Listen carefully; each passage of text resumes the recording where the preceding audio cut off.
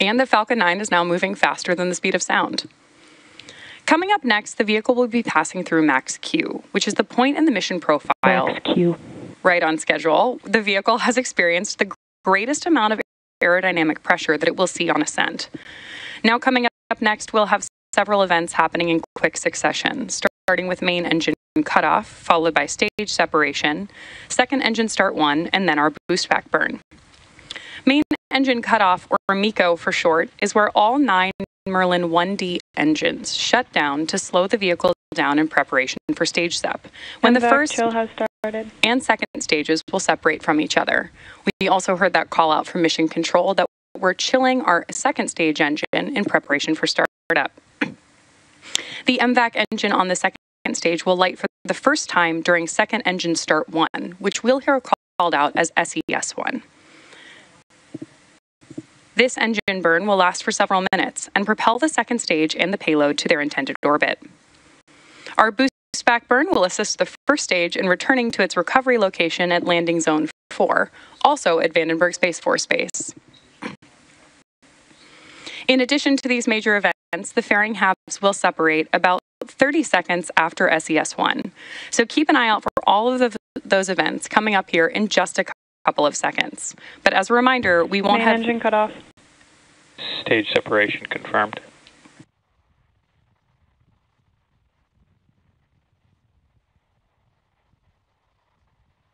Stage 1 boost back startup.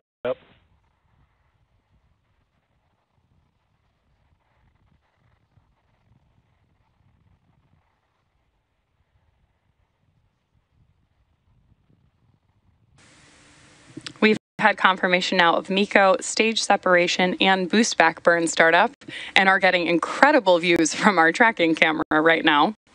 Now, as a reminder, we're not showing any views of the Falcon 9 second stage or payload today at the request of our customer. We are, however, standing by for that call out for fairing deployment. Fairing separation confirmed. Right on schedule. Both payload fairing halves supporting today's mission are flight proven. One half is flying for its 17th time and the other for its 4th. We will, of course, be attempting to retrieve these fairing halves again today once they fall back to Earth with our recovery vessel Go Beyond. Stage 1 boost back shutdown. And we have confirmation of boost back burn shutdown. We are currently at T plus 3 minutes and 30 seconds into tonight's mission following a successful liftoff from Vandenberg Both vehicles Space. are following nominal trajectories. Good call out for trajectories. Our nominal liftoff time today was 11:49 p.m. Pacific time. And coming up in just a few minutes will be the entry burn of the Falcon 9 booster as it continues on its journey towards landing zone 4. This entry burn is the second of 3 burns that Falcon 9 will complete in its descent. Now, as a reminder, tonight's mission is a return to launch site recovery, which involves landing the first stage back at Vandenberg Space Force Base at landing zone 4, which is just a short distance from Space Launch Complex 4 East.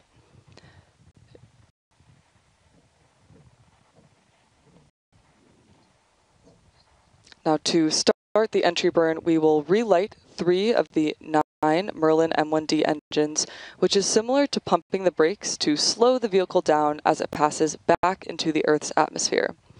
We need to slow the vehicle down to reduce re-entry forces, which then helps us recover and reuse the first stage. During this entry burn, Falcon 9 is decelerating by firing its Merlin engines, but it's still moving really fast. This causes the vehicle to fly through Merlin's exhaust gases, also known as the rocket's plume, which deposits a layer of soot on the vehicle's surface. That soot comes from the carbon-based fuel that Falcon 9 uses, and with each flight, that soot builds up a little more on the outside of the vehicle. Now, it's this layer of soot that gives Falcon 9 its flight-proven look.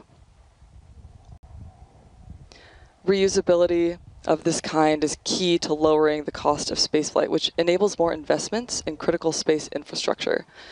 The Falcon 9 first stage supporting today's mission is performing this entry burn for the 4th time tonight. The payload fairings, as we mentioned, are also flight proven, with one half flying for its 17th time and the other for its 4th time. We should be hearing the call out shortly for entry burn in just about 15 seconds.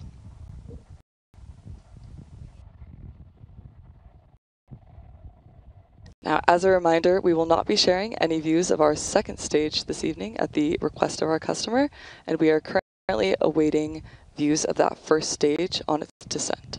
Stage 1, entry burn startup. Good confirmation there of entry burn startup. Now this is, again, a short burn, and it is designed to slow the vehicle down in preparation for its final landing burn.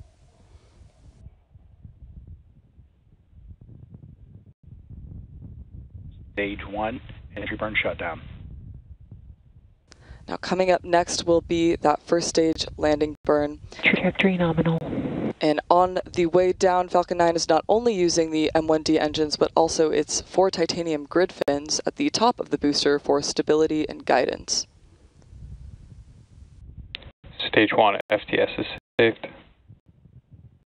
Good call out there for FTS safe.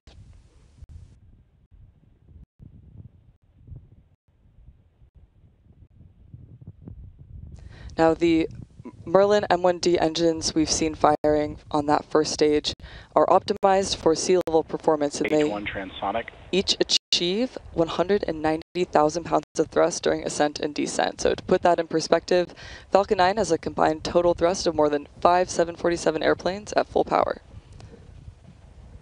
Stage 1 landing burn.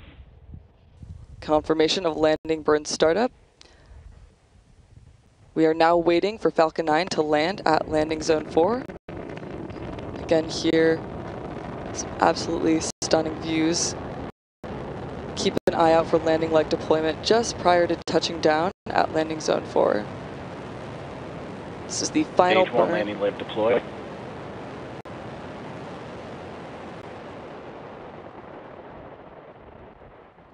Stage 1 landing confirmed. And there you heard the call out for a successful landing of our Falcon 9 rocket. Stage 2 has entered terminal guidance. This was the 4th launch and landing for this first stage booster. As we've mentioned a few times, we won't be showing any stage 2 or deployment views at the request of our customer today. So with that picture-perfect landing of the Falcon 9 booster, we'll be bringing our webcast to a close. We'd like to thank the NRO for entrusting us with today's mission, and we'd also like to thank the Range and Federal Aviation Administration for their support. If you're interested in more launch coverage, be sure to check out spacex.com/launches and follow @SpaceX on X for the most up-to-date information. Thanks for tuning in, and we'll see you again soon.